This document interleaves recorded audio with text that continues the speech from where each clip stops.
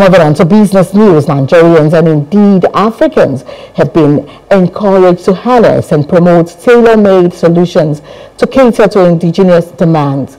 This advice was given on the sidelines of a graduation ceremony for Nigerians who underwent training on semiconductor design by Chip Lab.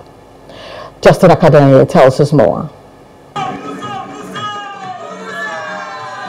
The semiconductor technology stands as a cornerstone for modern economies, and as such, investing in this domain could unlock substantial foreign exchange earnings through localized processing of raw materials and export of semiconductor products.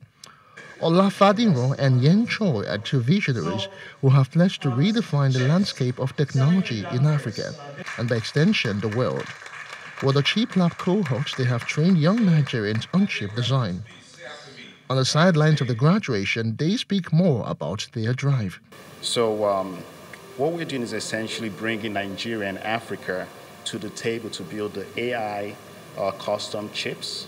And so it could be used to solve, we could create our own Nigerian chat GPT, for example, or different kind of applications. But there's also a huge amount of software developers who are having a hard time making a living.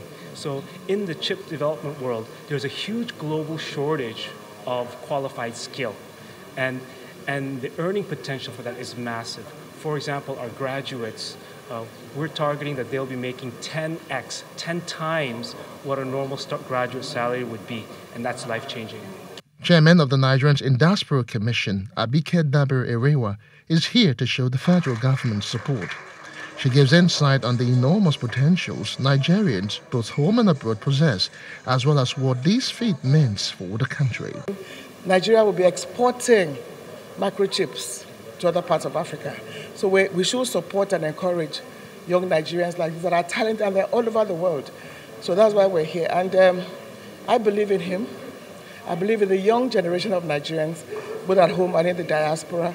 What we need to do is encourage them. No doubt, this venture has the potential to stimulate job creation, elevate local content development for the international community, and also bolster a more resilient economic environment. They're looking to keep that talent here in Nigeria. That's kind of the intent behind the idea. And so I think by keeping the talent here in Nigeria, will allow for any number of issues to be looked at, considered, and ideally solved. We want Africa to be the forefront in building chips in this part of the world, and we want Nigeria to be the country leading that thing, leading it. So that's the reason why we decided, okay, let's start something that has to do with chips design, and also we want women, at least 60% of women, to be part of this movement, because if you know very well, women pay more attention to details because designing chips involves details. In all, the idea is providing a solution to the global skills shortage, as graduates of the academy would work with top microchips and semiconductor industries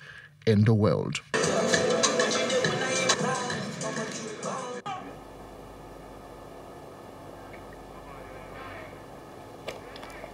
Hello, hope you enjoyed the news. Please do subscribe to our YouTube channel and don't forget to hit the notification button so you get notified about fresh news updates.